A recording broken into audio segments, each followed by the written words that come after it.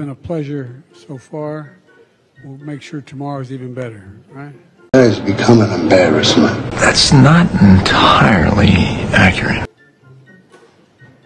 We had a great day, great meetings today, and we broke some important ground for APIC. And but things that make you go, Tonight, it's about breaking bread together, and we know one another a little better. Surely you can't be serious. I am serious, and don't call me Shirley. After tonight, and I assume you'll forgive me for quoting. Ladies and gentlemen, I think my brain just committed suicide. Quoting an Irish poet instead of Pacific poet, but I beg your pardon for doing that. But Yvonne Boland. You want to play hardball? I'm game.